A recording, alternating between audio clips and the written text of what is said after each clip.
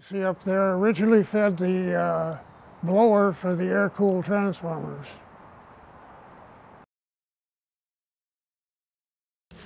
The original upstairs photo shows the 9 of the original 12 air-cooled transformers.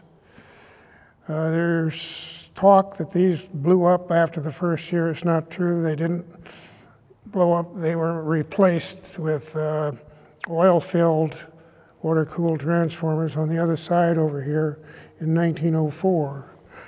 But these transformers boosted from 800 to 11,000.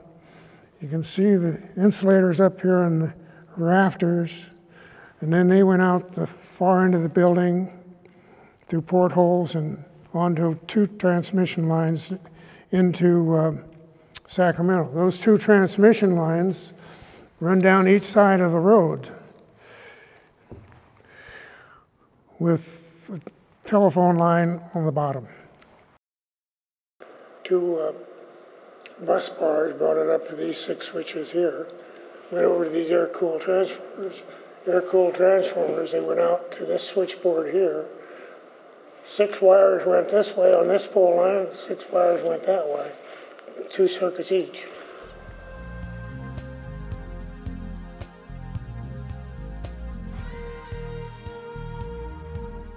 There's a great variety of equipment. They had street lighting, they had railroad cars, DC for railroad cars, and local factories and other commercial uses. These are our 2nd generation transformer in this plant. They take the 800 volts that we're generating off of the generators and boost them up to 11,000 volts. They're taken upstairs to a switchboard upstairs where they're sent out on the line from the upstairs loft of this building. The upstairs loft was primarily a switching and transformer loft, and these transformers are actually put in later to facilitate rearrangement of the transformers they had upstairs. The voltage was fed into these transformers at 800 volts. And these transformers, by interaction between the coils in the transformer, elevated it to 11,000 volts. 11,000 volts provided the 22-mile transmission without intermediate transforming or boosting to the Folsom, Sacramento Station A, at about a 10% reduction. They got down there at 10,000 volts.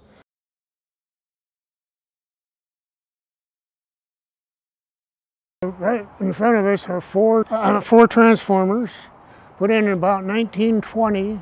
They're Allis-Chalmers. They're fed from the powerhouse by those windings came in from a 100,000 volt Wise Stockton transmission line and went out above these transformers as 60,000 through the upper story of this building and down to the Natoma station powerhouse of the Sacramento Light, PG&E substation.